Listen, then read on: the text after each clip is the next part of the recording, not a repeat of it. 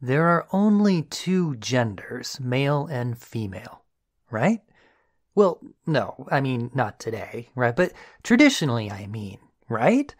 At least in the West, right? Well, actually, no, not entirely. Third gender traditions, neither male nor female, but a third category, are fairly common across the world, known among Asian, African, Pacific, and American Indian cultures.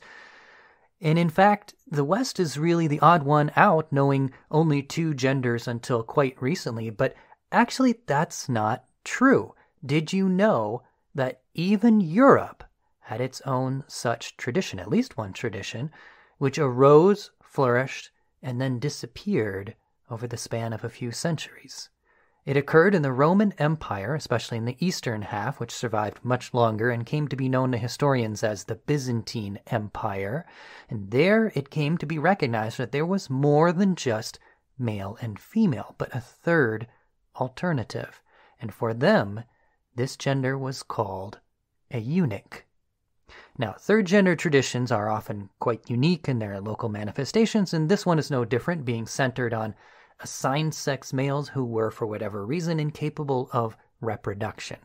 Contrary to popular belief, you didn't actually have to be castrated to be considered a eunuch in Byzantine eyes. Castration was the most common way that you became a eunuch, but you could also have been born naturally sterile, for example. And these non-reproductive persons came to be understood as neither male nor female, but a third gender category. Historically, they began as exotic imports from abroad, but quickly became a very local tradition, both feared and respected, reviled and adored, devilish and angelic. It's a complicated and fascinating story that's been almost entirely forgotten in European history. So what was it like for this third gender? What was it like for eunuchs in the Byzantine Empire?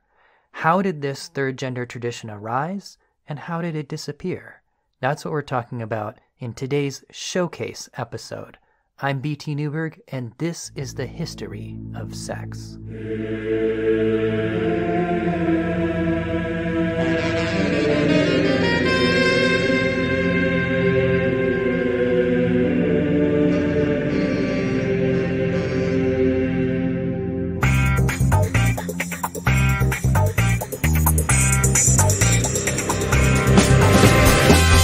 The History of Sex is sponsored by Dr. Gillian Kenny, historian of women, sex, and magic in medieval Europe.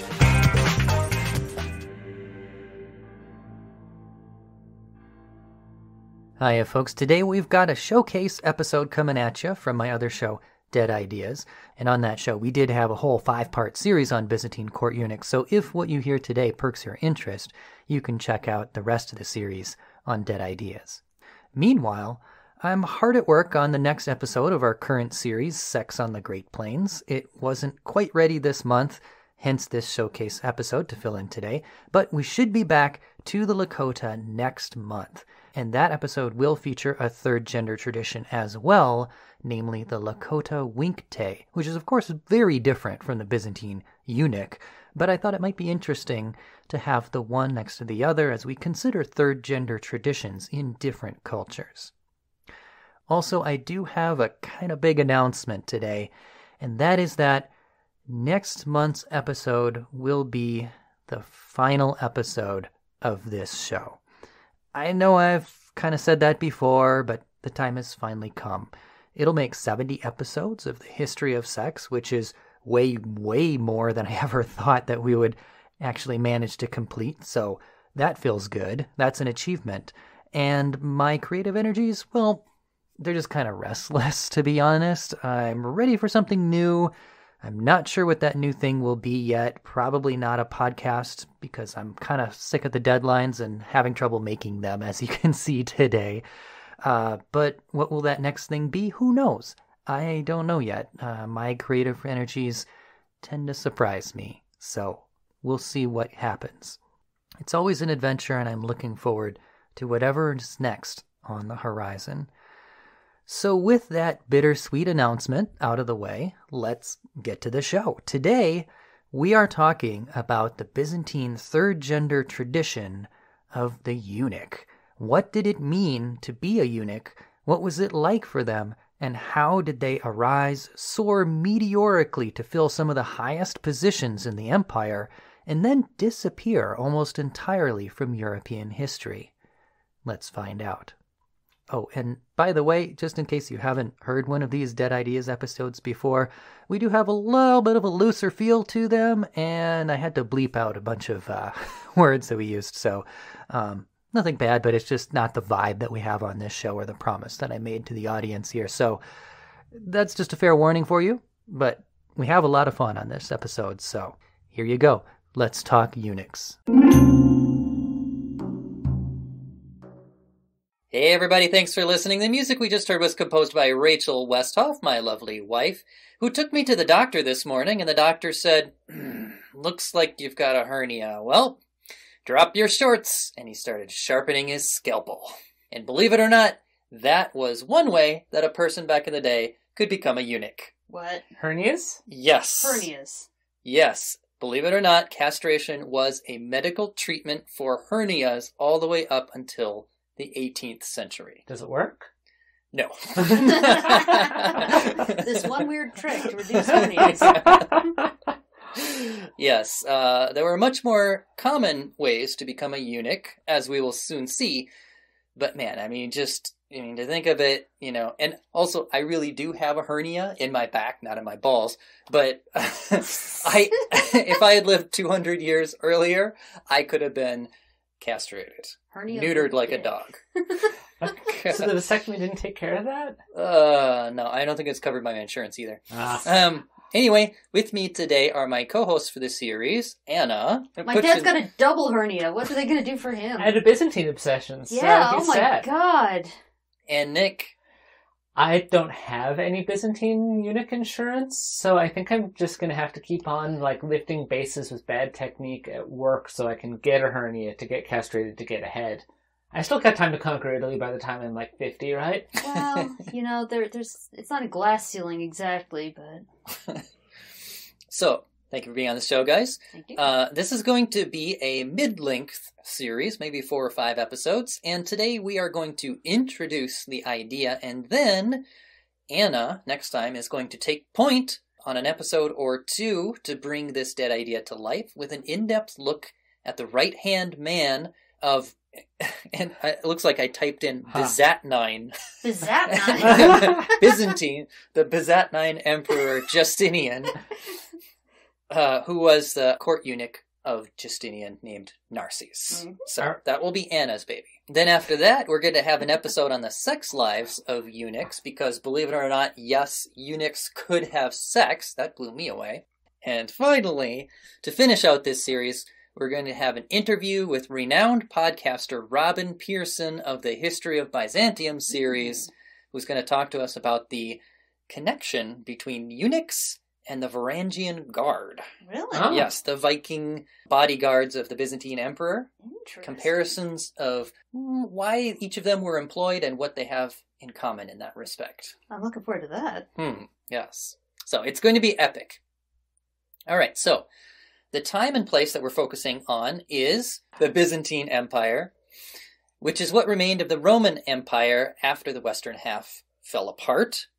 It was centered in the east with its capital at Byzantium, which is renamed Constantinople. Byzantium, which is renamed Constantinople. Right. Which was later renamed Istanbul. So, think they might be giants, right? Do you know that song? Yeah. It's Constantinople, no, it's Istanbul. Anyway. Istanbuls? Sorry. They spoke Greek, as was always customary in the eastern half of the Roman Empire, and the Byzantines, though, called themselves Romans, not Byzantines and not Greeks. They thought of themselves as Romans. They were the inheritors and the continuers of the Roman Empire. They were Romans. Greek-speaking Romans. Yes. Byzantine is just a convenience that historians have invented so that we could talk about this specific period of the Roman Empire, but they thought of themselves as Romans. So much so that, in fact, in the 19th century, after Greece became its own country and everything, they went to an island in the Aegean, and these little kids came out, and they were gawking at the soldiers, and the Greek soldiers were like, what are you looking at? And the kids were like, we want to see what Greeks look like. And the soldiers said, but aren't you Greek? And they said, no, we're Romans. That's a real story. So, yeah, their identity is bound up and tied with continuing the Roman Empire. So is this why the phrase Byzantine has come to mean unnecessarily convoluted? Yeah. It gets more fun yet once the Turks invade, take most of their possessions in Anatolia, and start calling themselves Romans. The Turks called themselves Romans? The Sultanate of Rum. Oh my god, I didn't know that part. Mm-hmm. Yeah. Okay, interesting. You know the famous Sufi poet Rumi? Popular in New Age circles? That's where it's from? He's the Roman. That's what it means. Oh my god, I did not know that. Okay, that's why I have you on the show, Nick. Anyway, the period that we are talking about, we now call it the Byzantine period, and that would be from 324 CE all the way to 1453 CE. Our topic for today is court eunuchs. Now let's define that. So first of all, what is a eunuch? The short version is a man who has been castrated, and that's usually what it meant in Byzantine culture. But in fact, it's actually a bit more complicated than that. Byzantine eunuchs actually included more than just those who had their balls cut out. It also included any man who could not reproduce.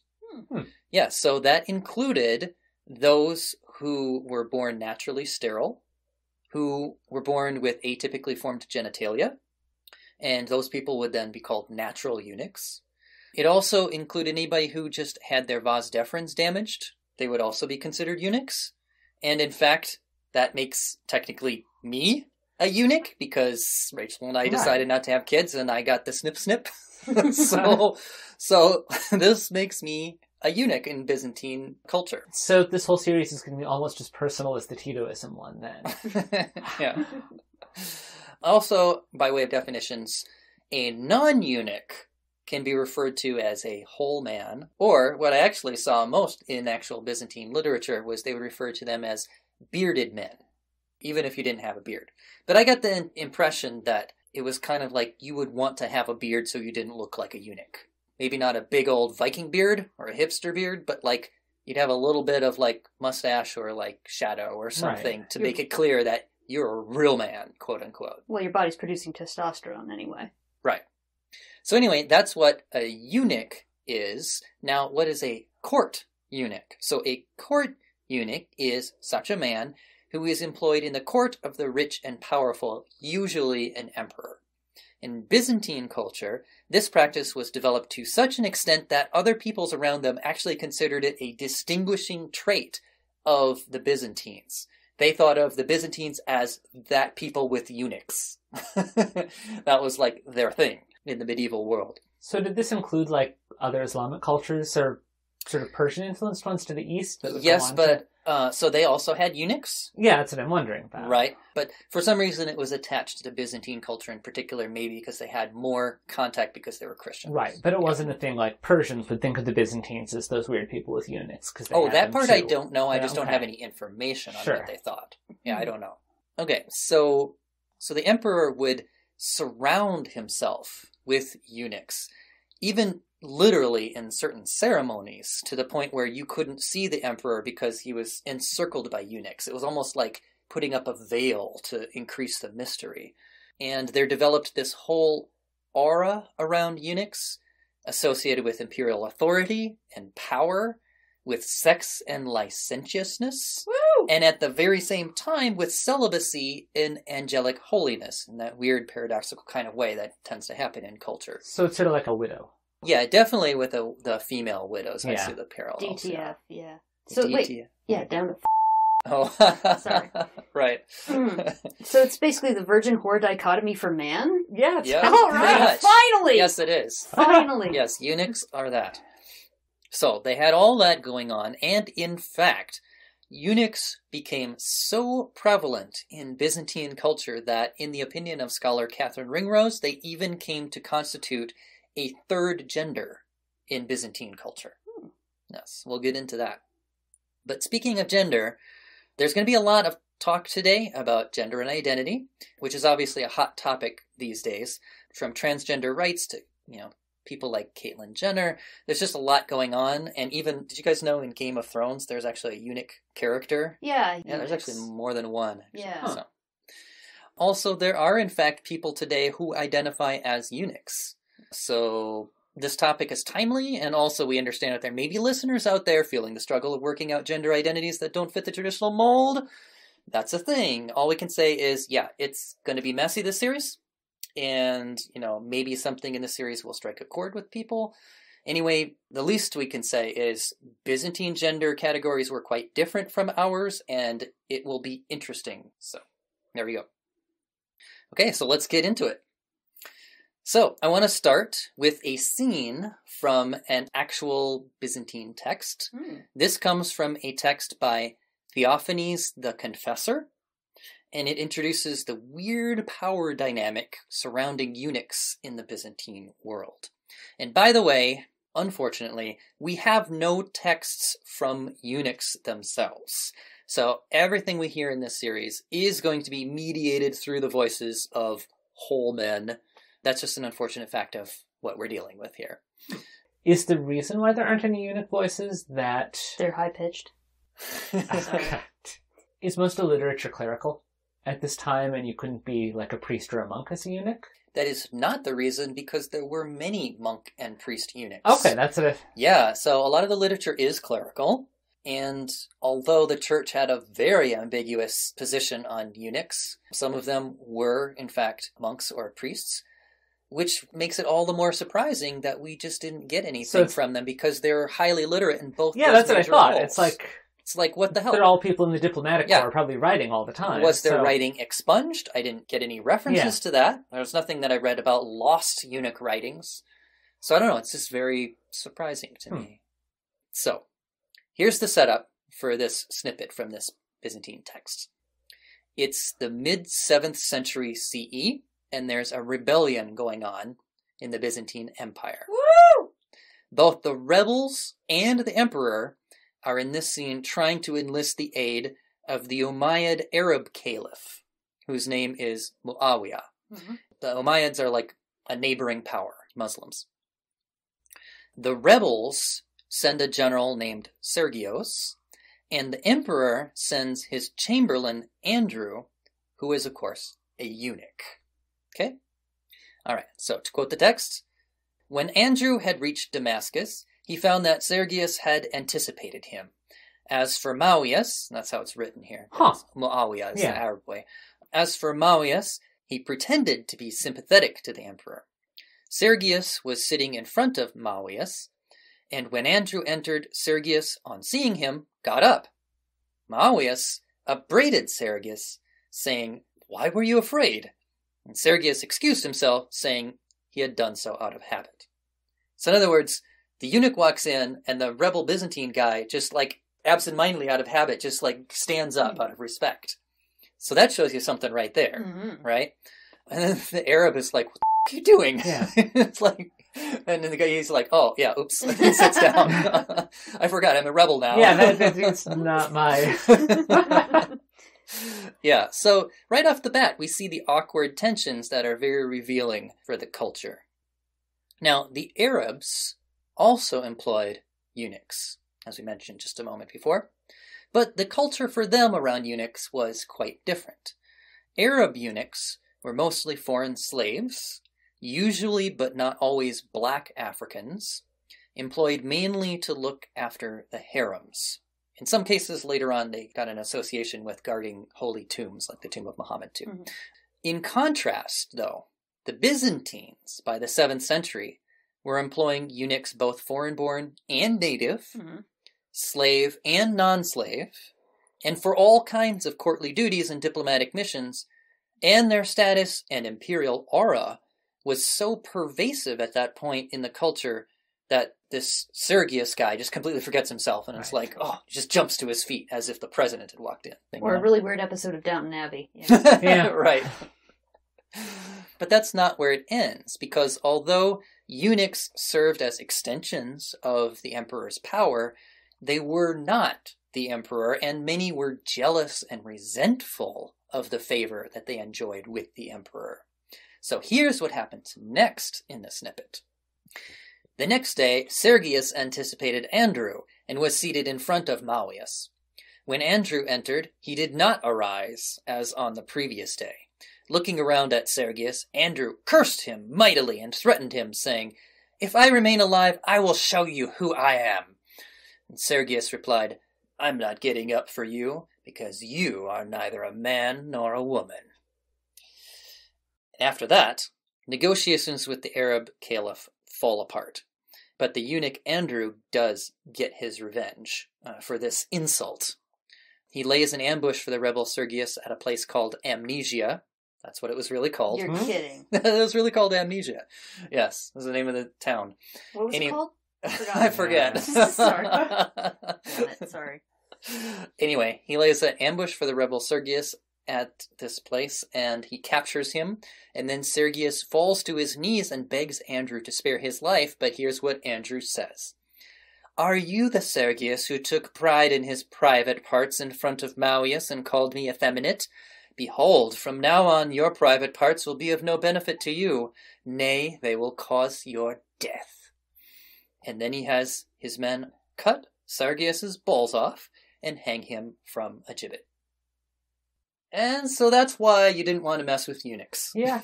I was figuring they were going to be stuffed in his mouth at the end of that picture, but maybe I just have to only learn on Game mind of for Thrones. this. Okay. That was a little Game of Thrones. Yeah. Yeah. So anyway, that gives an idea of like the fuller picture of the tensions surrounding eunuchs. They were high and mighty because they were imbued with this imperial authority and power, but they were also highly resented because of that influence and power, and also because of that kind of weird way that people who occupy a liminal position in a culture tend to be kind of like outsider. What do I want to call it? Othered. Mm-hmm. Yes, people become othered and then resented for that reason. So there's something going on that we can easily identify with today. I mean, it's not exactly homophobia because it's not about sexual preference, but it's something like it. So you could, coin a word like eunuchophobia or something like that. Despite their power and status in Byzantine culture, eunuchs clearly still had plenty to overcome. Yeah. So we learn a number of interesting things from this scene. First of all, we learn that court eunuchs in the 7th century were extensions of imperial power, as I said. Andrew is specifically the emperor's chamberlain, or guardian of the bedchamber, one of the most important and influential roles in the Byzantine Empire. Right. Finally, we also see personality traits displayed by Andrew, which are seen as part of a eunuch gender stereotype. Revenge! Not necessarily revenge, but what underlies revenge, maybe. Mutilation and revenge. So, in contrast to bearded men, who were supposed to be disciplined and in control of their emotions, eunuchs were stereotyped as lacking that disciplined quality. That made them emotional, easily upset, lording their authority over others in a petty kind of way. So Andrew in this scene flies off the handle with a single insult and is like, "Oh yeah, I'll show you." And that's part of the stereotype that the Byzantines had of the eunuch gender. So natural diplomats. Yeah, it does raise some questions about their appropriateness. So this does raise another interesting question, though, which was, what was that stereotype of the eunuch? Like, what's the fuller picture there? Mm-hmm. This gets us into the whole idea of Byzantine gender constructs generally. And this is something that I found really fascinating. So, how does another culture construct gender? So, in contrast to our society, Byzantine gender was centered more on physical makeup, mannerisms, and dress. So, a lot of outside kind of things, whereas we would maybe focus on behavior or insides. It didn't matter so much who you had sex with. That really wasn't the thing that gendered you, but rather what your body was like physically and how you presented yourself to society was what gendered you. It was performative. It was performative, exactly. Yes. If you had sex with other men, it might have been considered a reprehensible act by some, particularly some church fathers, but it didn't necessarily make you this or that gender. Rather, gender was about what was going on with your body and your behavior, so it was part what you could call anatomy and part what you could call like something like subculture, like how you behave, right? So I want to talk about those two things. What was the eunuch anatomy like, and what was their subculture like? And so I'll start with the anatomy part. So to be a eunuch, you had to be born male. Well, mostly. Just assigned male at birth. Yeah. Assigned male at birth is a good way to put it, because as we heard with the natural eunuchs part, you could be what today we would call intersex, right? Or ambiguous genitalia. They would probably call that a eunuch. So either that or assigned male at birth, right? Then you had to be either non-reproductive from birth, as in the natural eunuch, or you had to be made non-reproductive by accident or by intention. So accidents could happen in the case of General Solomon, was one of Justinian's generals, I believe, whose balls were crushed in infancy by a nurse who swaddled them too tightly by accident. God. Yeah. And also there was another guy, I forget his name, but he got stepped on by a horse. So those things happened. You know? But mostly eunuchs were made intentionally. It might have been as punishment for a crime. It could have been as preparation for the slave market. It could have been a medical treatment, as we heard with the hernia thing. Or it could have been a half-cocked family scheme to get one of your sons into the imperial bureaucracy so they could make a bunch of money and send it back home to the family. Mm-hmm. That happened. John the Orphanotrophus. It may even have been your extreme ill fortune to have born into the imperial family itself, if you happen to have a paranoid emperor who wants to eliminate potential rivals for the throne. Mm-hmm. That happened, as in the case of Emperor Michael V, for example. Mm-hmm. And he had all the males in his family castrated, as I understand. Mm-hmm. And it was seen as being more merciful than executing them, or just, murdering them outright. But poll to the audience. Yeah. If you had to choose between a vengeful emperor castrating you or cutting off your nose, send in and vote. Hidden or exposed, right? Mm-hmm. Yeah. Well, of course, that didn't stop Emperor Justinian II, who that happened to. He just stormed back, got a rip-roaring thing of revenge, and then got deposed the second time. And this time they killed him. Justinian II lost his nose? Yeah, or his... He lost his nose. They mutilated him because there was a whole thing in the Byzantine, I'm sure you're going to touch on, about mutilation and about how rulers were considered to have... Be whole men, not just with their genitals, but every other sticking out part. Exactly. Yeah. That's what I was just going to mention, which the whole reason why you would castrate potential rivals, because you had to be a whole man to be an emperor. Okay. So anyway, there were all kinds of ways to end up as a eunuch, but by far the most common way was intentional manufacture for the Byzantine slave market. And the most common place that eunuchs in Constantinople came from was a place called Abkhazia on the northeast Black Sea, which is modern-day Georgia, which was known for the comeliness of its boys, and the king there made a pretty penny on the sale. So. It also might or might not have been a land of perpetual darkness, depending on which medieval traveler's tales you read. Okay. Interesting. Comes up in an Umberto Eco novel. Baudolino. So those made intentionally were subjected to a medical procedure, obviously, of which there were two kinds. And we actually have the writings of a 7th century doctor named Paul of Aegina, who says that he didn't like to perform the operations, but sometimes the rich and powerful pressured him to do it. And then he recorded the two ways to do it. So he says... So much for Hippocratic Oath.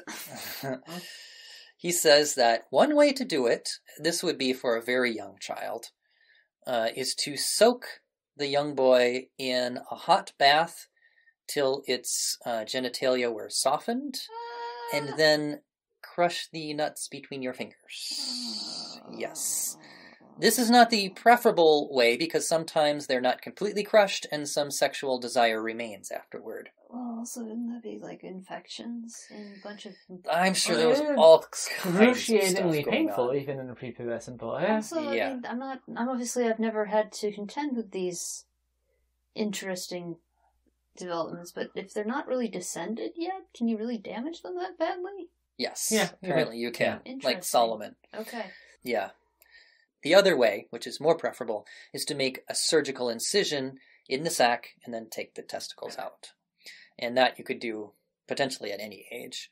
The penis was usually left intact in the Byzantine way, which is in contrast to China, where they took both the frank and the beans. In Byzantium, they generally just took the beans. In any case, once the male junk is rendered non-reproductive, you're no longer considered male. At that point, you are a different gender. Now, what's going on with said junk can also affect the secondary sex characteristics going on in the rest of your body. So it's still the anatomy part here. If you are castrated before puberty, your body tends to develop differently. Eunuchs were described as beardless, long-limbed, feminine-shaped, high-voiced, with infantile genitalia, and very wrinkly skin once you get older, like you wrinkle faster. However, if you are castrated after puberty, that means that all of those secondary sex characteristics had time to mature while you had the testosterone flowing through your body and stuff. So you wouldn't have these signs. You would look pretty much like a typical male, right? Mm-hmm. So not all eunuchs displayed these characteristics. And presumably the same if you're just born sterile. You wouldn't have. Yeah, exactly. Right. So it was actually a dividing line in Byzantine society among eunuchs. And eunuchs who were made before puberty were typically honored and seen as preserving something pure, but those made after puberty were typically looked down upon and seen as enabling you to enjoy the pleasures of sex without any of the consequences, because you're not going to be able to make anybody pregnant. Right. So. Interesting. Yeah. So all of that is the anatomy part. Now we come to, the culture, behaviors, that kind of part, right? The subculture. So eunuchs in Byzantine culture had a distinctive set of mannerisms and dress. It is said that they walked with a gait like a woman. They were slack and loose-limbed. They held their hands away from their body with palms lifted. The continual what? The continual what? They spoke with rapid and rhythmic words. They never looked you in the eye, instead looking down their nose at you with eyebrows lifted. They laughed inappropriately, talked too much, cried easily, abused food and drink, and had an acquisitive streak about them. And if you presented yourself this way in Byzantine society, you were not male. You were a different gender. You were a eunuch. Those are the two ways that you were put in this other box, right? So it's very behavioral, basically. It's very behavioral. It's both the anatomy and the behavior, and there's a fuzzy line about what if you had the anatomy but not the behavior, but, that things are always messy in cultures, right? So we can also talk about clothing. I don't know about all eunuchs, but if you were a court eunuch in particular, you tended to wear white robes with distinctive jewelry, particularly large pearls, which is normally reserved for the royal family only, but eunuchs were allowed to wear large pearls. That kind of was another outward sign of your gender. All of that comprises the eunuch identity, which according to Catherine Ringrose, constituted a third gender in Byzantine culture. And it does provide a fairly rich picture of, what eunuchs were like. And it's also not completely negative either. There are two positive traits of eunuchs that came out in Byzantine culture. We haven't mentioned them yet, so I'll do it now. First of all, they were considered well-minded, meaning that they possessed an intelligence and a freedom of thought that they thought was not typical of other kinds of slaves. They thought that slaves in general were kind of just stupid and menial, but eunuchs were better at, intelligent tasks that you gave them.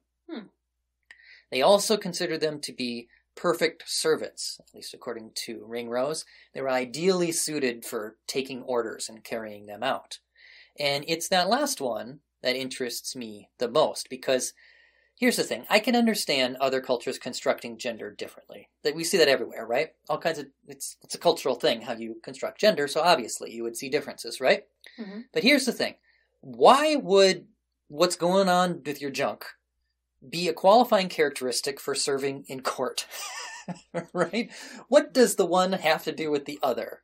Well, I can think just right off the top of my head, apart from, gender identity, which is not related necessarily to junk, one of the primary things is that you wouldn't, if you were a ruler and you were trying to ensure a dynasty, you don't want somebody who might interface with, say, your empress in a way where your issue is suddenly not necessarily guaranteed to be yours. That is a good point that we will get into. Harem guard. There's the whole stereotype. Yeah, well, it's a stereotype, but I mean, there's later in Byzantine history, I can think of at least one example. Basil the First, of the founder of the Macedonian dynasty, inherits basically, while he's still serving the emperor, he inherits one of the emperor's favorite girlfriends, and has to marry her so that said girlfriend can stay at court and, behind the scenes. But it's speculated that his first son, with air quotes, was actually that emperor's illegitimate son, which was probably one of the reasons why he hated him. Okay. So, and that was a whole wrinkle, because if that's true, the Macedonian dynasty isn't descended from Basil, it's descended from the previous emperor. Yeah. And so that's a whole ball of worms. Mm-hmm. That's also a really good transition to what I wanted to talk about next, which are all of the reasons such as that why eunuchs somehow ended up in court, in the court of emperors. So, and that's exactly where we're going with it. So, let's talk about that now. So, many different cultures throughout history have employed eunuchs at court, not just the Byzantines. They go back as far as ancient Egypt. We think they had them. They also probably had them in Assyria. Persia had them. Even Norman Sicily had them. The Muslim caliphates in the Ottoman Empire were famous for them, and so was Imperial China, who actually kept court eunuchs all the way up until the 19th century. There's something about these strong, centralized, autocratic empires that seem to find eunuchs like useful or attractive in some way as servants and court staff. And it's like, why? Right? So what I want to do now is go through late Roman and Byzantine history and trace the development of eunuchs in that specific culture. And along the way, we're going to get a clearer picture of why they ended up surrounding the emperor like angels around God. And I'm going to be following mainly historian Sean Tuffer for much of this part. So, to start with, Roman culture before the Byzantine period did not look favorably upon eunuchs at all. Eunuchs were known from foreign peoples, and also they were known within the empire from radical cultists, particularly the priesthood of the mother goddess Cybele, whose priests would whip themselves into a frenzy and then castrate themselves in imitation of the goddess's consort Attis. And this cult came, supposedly at least, from Phrygia and was officially adopted into the Roman Empire in 218 BCE at the advice of oracles, but it never really quite felt Roman. It always felt like those people, kind of like how Hare Krishnas might feel in Western culture today, that they always seem other, you know what I mean? So eunuchs were weird. They were not just weird, though, from the Roman perspective, but actually, in the Roman eyes, an offense against nature. With a culture as patrician as the Romans were, family lineage was everything, and cutting off the ability to carry on the family line was a downright insult to, their whole way of life. It was strictly illegal for Romans to be castrated, other than for medical reasons. So if you were going to have eunuchs, they had to be foreign-born. However, that did not stop the Romans at all from importing said foreign-born eunuchs as slaves. To lift their heavy objects so that they wouldn't get hernias and have to become eunuchs themselves. That's a good connection. So why would they do that other than to have them lift heavy objects? Well, see, here's the thing. Eunuchs, being so foreign to Roman culture, were exotic. And so they were special. And they were expensive. And so they were luxury goods. And so they came to be seen in this way as status symbols. So buying a foreign eunuch slave was conspicuous consumption. It's like having a Japanese vase if you're Victorian, or... Yeah, it's a lot like that. You showed off your wealth by being like, have you met my foreign eunuch slave? Just like, have you seen my Japanese vase? There was a status symbol. Please don't knock over my slave. I put it on a poster.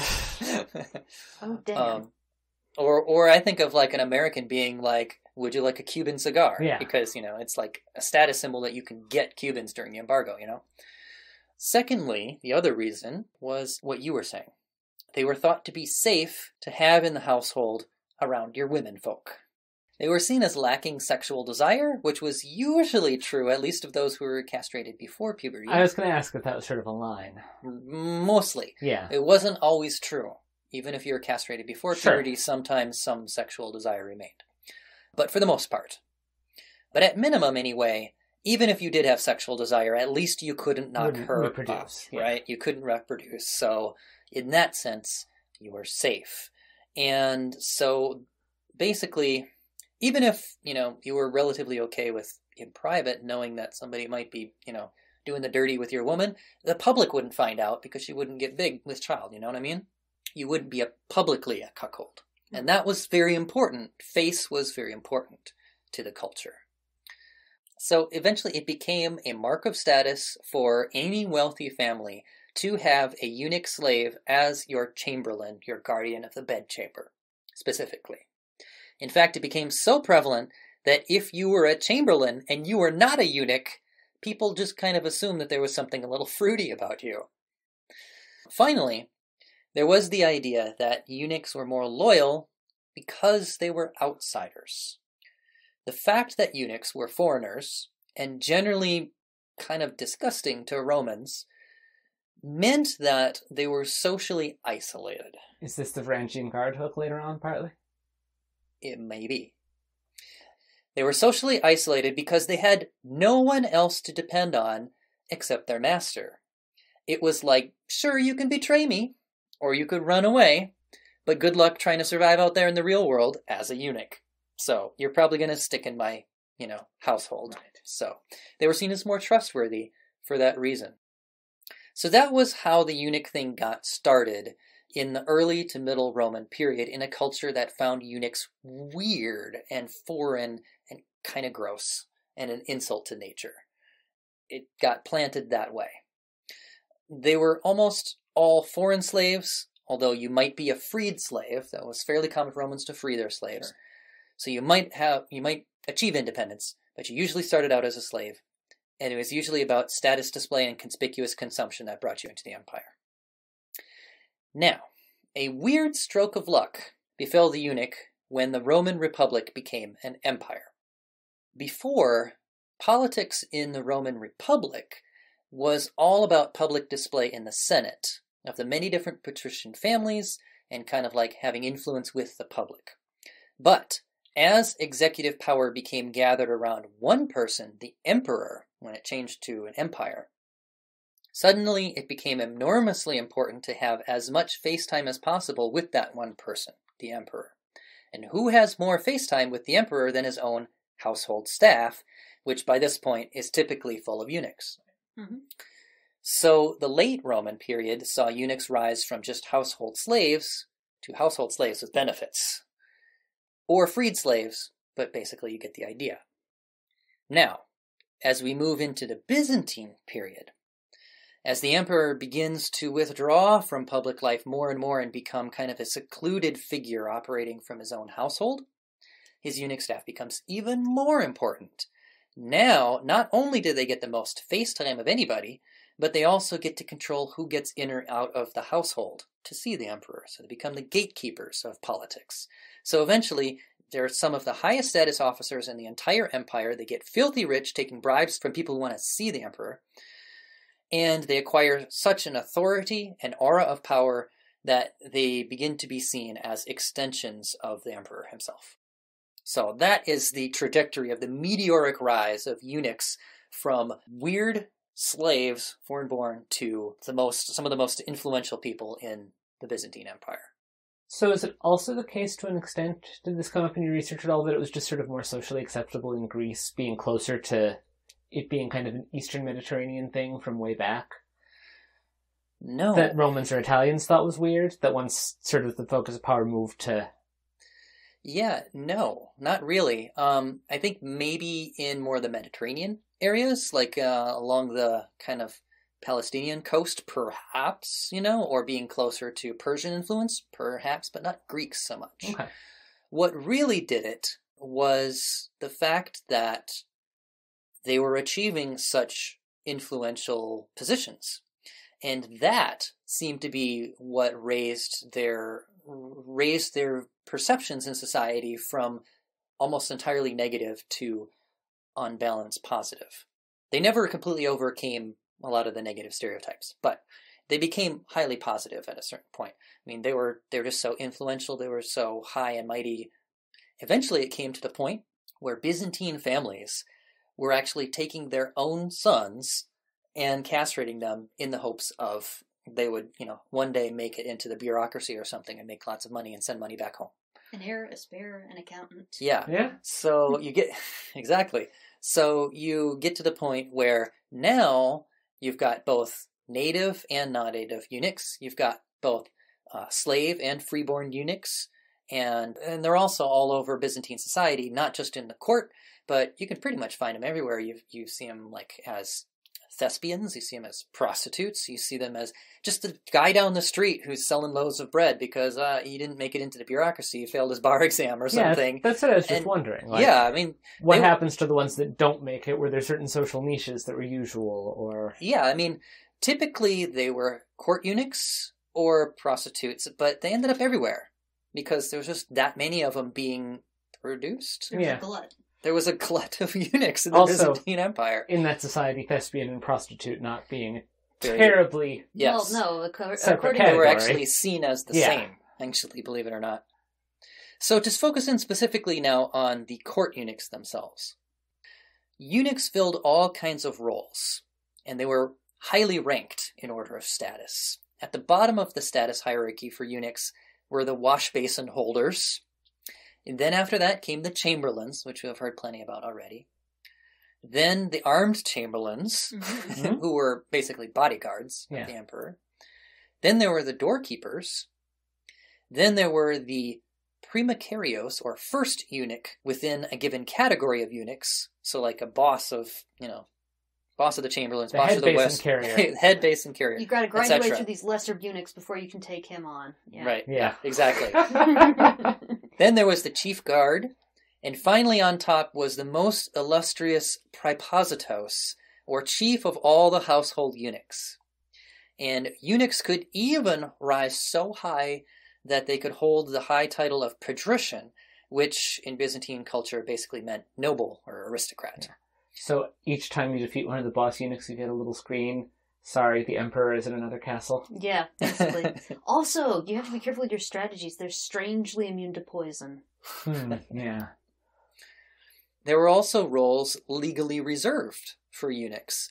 The chief eunuch, the eunuch in charge of the imperial wardrobe, the master of the emperor's table, the master of the empress's table, the caretaker of the great palace, the second caretaker of the great palace, the imperial waiter, the empress's imperial waiter, and 2 more kinds of caretakers were all reserved specifically for eunuchs. You had to be a eunuch to serve that role. It would be a really weird, ad on Indeed, where it's must have been born anatomically male, but... Yes, it's a really great resume. You've got a lot of experience. I noticed you seem to have your testicles still. That's going to be a problem. I was born sterile. Okay, all right, we're going to need to prove that. Yeah. Right. Treasure was another common one. It wasn't reserved for eunuchs, but it was very common for eunuchs, so much so that there was a story I read about a bearded man who was given the office of treasure, and he was like, what the f***? So he was pissed off because, it made him look, effeminate. Yeah. So I'm sorry, he took it your as an high-ranking job with the imperial bureaucracy wasn't everything you wanted. Yeah. Maybe you could go to sell bread. Yeah. So, with all of this, eunuchs they acquired basically a near magical aura about them. And this is aptly conveyed by the role that they played in imperial ceremony. Now, you have to remember that in Eastern Orthodox religion, and Nick, you can back me up on this, tell me if I've got this wrong, the emperor is not just the secular authority, but also the head of the church. You've kind of got it wrong, but... What's the right way? I don't know what the short right way is, so... Well, my understanding is... The Western stereotype is that in Eastern Orthodox religion, the emperor is the head of the church. In actual fact, that's Anglicanism, not Eastern Orthodoxy. Okay. But... So can we at minimum say that the emperor plays a very important role in Eastern Orthodoxy? Yes. Okay. A very important and different and sort of hierarchical and role that's ritually prescribed. Yes. Okay, so there's a whole bunch of ritual associated then with the emperor. And things he can do that no one else can in a church service, yes. Right. He also appoints patriarchs, right? No, that's another very contested thing. Mm. Well, there's also a whole bunch of ritual associated with who is allowed to touch the emperor or take something directly from the emperor's hand, because in part it's almost like being so close to God that it's dangerous. Mhm. Almost like the emperor could become polluted by profane contact with other people, or you could be, it's almost like get that lightning rod from God by touching the emperor. Yeah. I'll certainly say the things that you said about eunuchs surrounding the emperor and having a veiled cloud, and there's lots of parallels with how Eastern Orthodox liturgy, just sort of liturgical worship works. It's sounding very familiar and resonant. Okay. So my question then becomes, who becomes the intermediaries for this powerful sacredness that's channeled through the emperor? And the answer to that would be the eunuchs. The eunuchs take on that role in a lot of imperial ceremony. Mm-hmm. For example, Ringrose describes how church candles were lit. A fairly mundane feature, you would think. Unless you had Father George as your priest. So, she writes, the most common ceremonial form is illustrated by the almost daily ceremony that involved the lighting of ecclesiastical candles.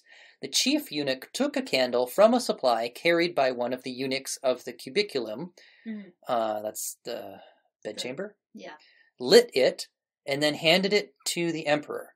When the emperor completed the part of the ceremony requiring candles, he handed the candle back to the chief eunuch, who passed it to a lesser eunuch, who then placed it in a ceremonial candle holder. So it's almost like there has to be this step down, like an electrical transformer kind of thing, to mediate this power. Another thing interesting is the patriarch of the church is one person who might actually receive something directly from the emperor without intermediaries. But otherwise, for any other person, it was something very rare and special. Those granted a very high rank might receive their badge of office directly from the emperor's own hand, and if they did, it was like, holy shit. Right. This is direct from the emperor. It really had this numinous quality about it. He hands you something metal and he scuffs on a woolen carpet without meaning to, and you get a shock in your first second. You're just like, You're like, it's real. Other things. Eunuchs also spoke for the emperor in many ceremonies. They were the only ones allowed to witness the emperor's crown being put on or taken off. You could witness the emperor without his crown, but no one was allowed to see you put it on or take it off, except for eunuchs. When the emperor went about inside the palace, he was typically surrounded by eunuchs.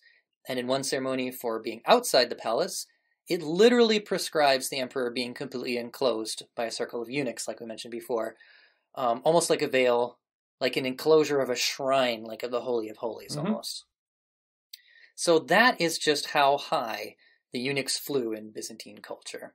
From humble origins as foreign slaves employed literally because everyone despised you, and they could only survive by staying loyal to their master, they reached the highest echelons of political power and influence, and beyond that even into the quasi-spiritual realm, finally acquiring such an aura of purity that they were practically angels on earth, it seemed like.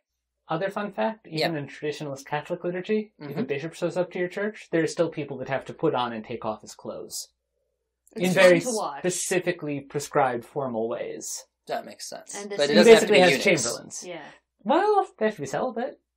Okay, well, there's a connection. Wait, so they can't just be deacons doing that? Oh, you're right. I think they probably can just be deacons. I wasn't trying to be... No, I remember your mom saying the people doing that were deacons. They probably were deacons. Okay. So interesting quick connection between eunuchs and celibacy and the church. Many in the church, some in the church thought eunuchs were great. Others thought they were terrible.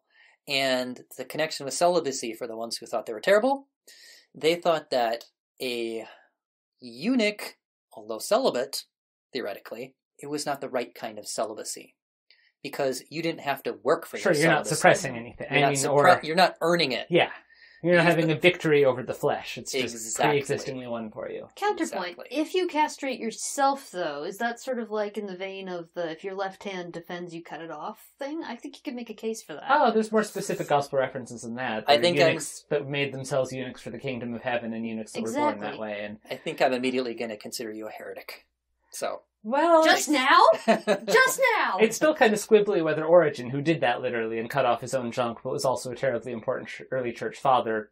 Exactly. No one seems to even agree whether he was a heretic or not. So Origins is an interesting one because, yes, he cut off his own junk, he made himself a eunuch, and then later he ended up arguing theologically that the whole thing in the Bible about eunuchs for the kingdom of heaven should be taken metaphorically and not literally. So it was a little too late. It didn't help my hernia, guys. Yeah. and he occupies a weird and liminal and oddly gendered place in church history. So there you go. So the last thing we have to talk about today, how did this dead idea die? The twilight of the eunuchs. How did these angels fall? So how did the Byzantine eunuchs disappear? That sounded like a tagline for a Squaresoft game. What? Twilight All of right. the Eunuchs, How did these angels fall? See, my whole time, once you one slip of the mouth Brendan did earlier, I've just been hearing the WWE wrestler, the eunuch from Munich. Eunuch from Munich. All right. Sorry. Nice.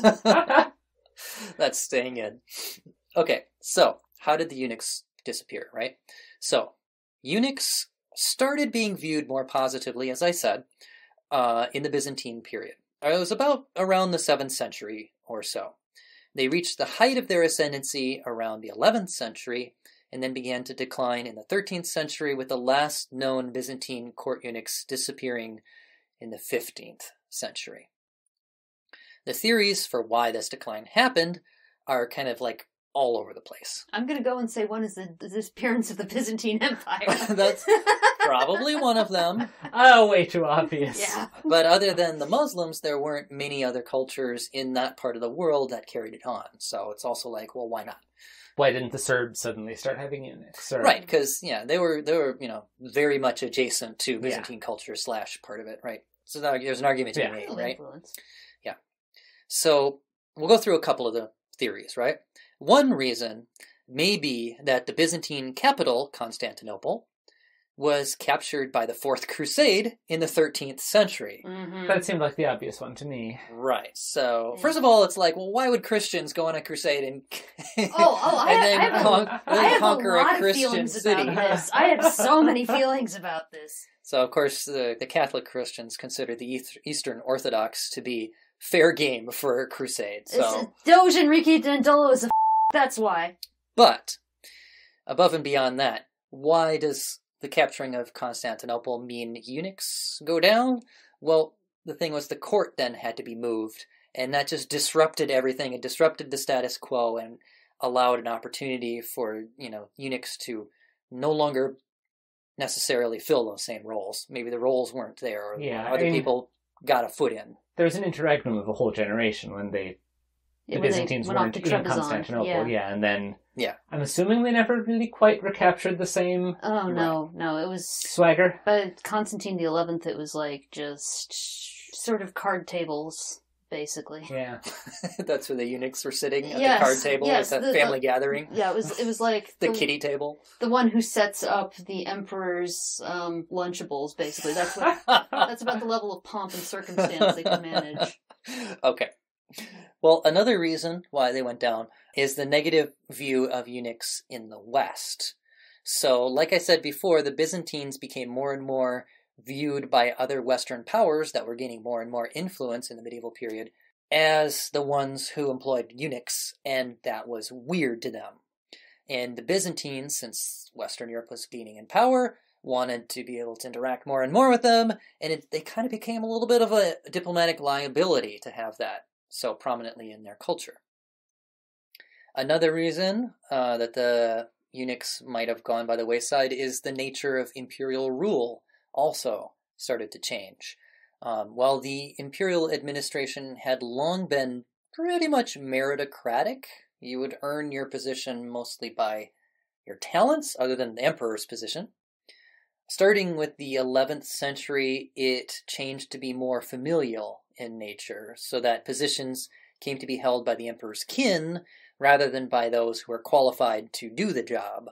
And that kicked out a lot of the eunuchs because, positions were given to other kinds of people. Mainly. Unless your relatives you did get them to the relatives, but they had you castrated. Right. I mean, where in the Venn diagram where both kin and eunuch overlapped, you would still have eunuchs. But for the most part, it was starting to go with your family members rather than, And the final reason why they might have disappeared was because of changing perceptions.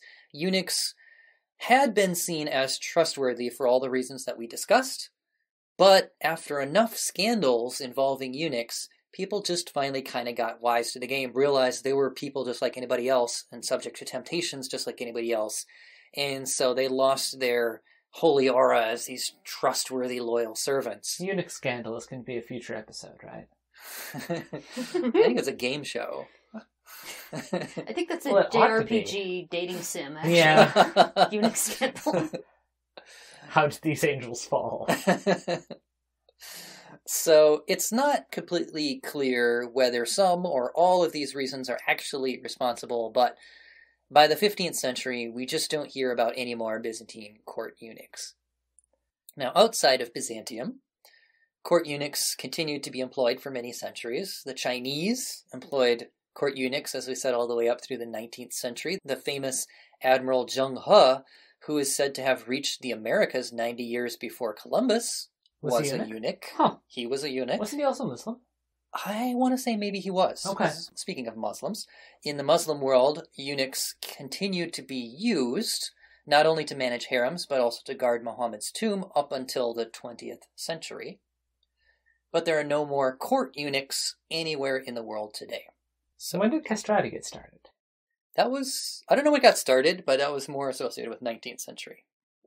So those, of course, being the famous Italian operetta singer type, high voice, kind of soprano. How you can be a male soprano. Yeah. Answer, exactly. Suppress secondary sexual characteristics. Exactly. Right. The last one of which died in 1922. Okay. Yeah. Also, speaking of other recent eunuch phenomena, no longer court eunuchs, but just eunuchs, in Russia in the 19th century, there was the religious sect called the Skopsi, where they perceived it as a holy act or a virtuous act to become, androgynous? Yeah, so androgynous. Men would, I think, cut off everything, not just the balls, right? And women would often cut off their breasts. I believe so, yes. Ouch. Yeah. There are photographs on the internet. They're yes, not fun. I'm fairly sure there are. Yeah. There's a lot of photos on the internet you don't need to look at. Yeah. And also in India today, there's actually a group of religious devotees, which is, this cult is thousands of years old. It's called the Hydra, some of which, not all of which, but some of which are castrated. And some of them are actually currently finding roles in politics. And it's very interesting why that is. We won't go into it, but there's a little... I was under the impression the Hydra were also just either people who were sort of agender or non-binary or sort of what might be considered trans. Again, I know that's difficult because we're imposing two different sort of cultural standards. Yeah. No, they kind of fit into a number of different categories that we would make. It's very interesting. It's not just also not wanting to. Mostly actually castrated though. Some of them. Wow, voluntarily or as a... Voluntarily is my understanding. Wow. Yeah. Interesting. Yeah. Anyway, of course, also accidents can make for a eunuch, and in my case, a snip. So. But you're one of those untrustworthy, pervy kinds, because I can see your beard right here. Yeah. So exactly. There's a bearded man in charge of this podcast. What's wrong with him? Yeah. And also, like I said, there are people out there who are loud and proud about being eunuchs and identify as that. So, well, that's it for our episode today. Thank you for being on the show, Anna and Nick. Thank you. Half-hearted thank you. I would say it's a pleasure, but I don't have those urges anymore, so... Nice.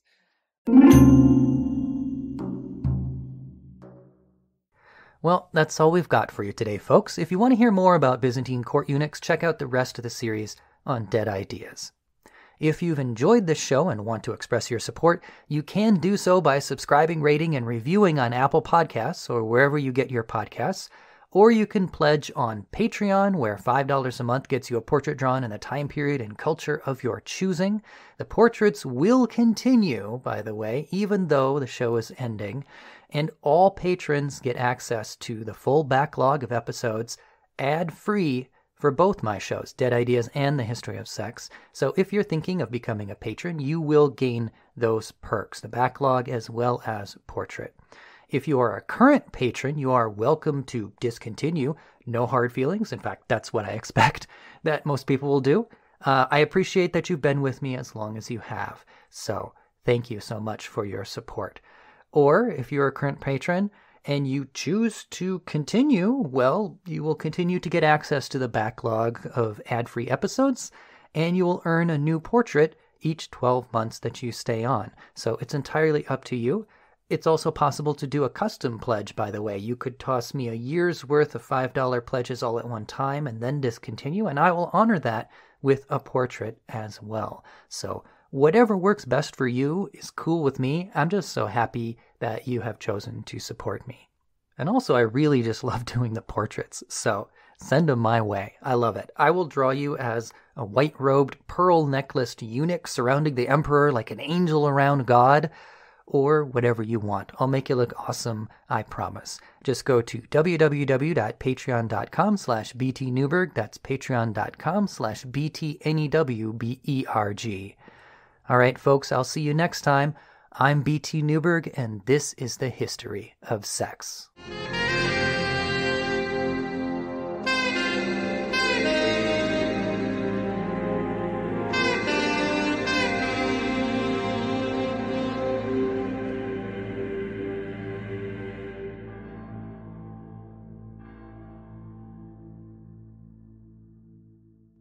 Podcast theme music mixed from tracks by Kevin MacLeod. For additional credits, references, photos, and more, see our website at www.historyofsexpod.com.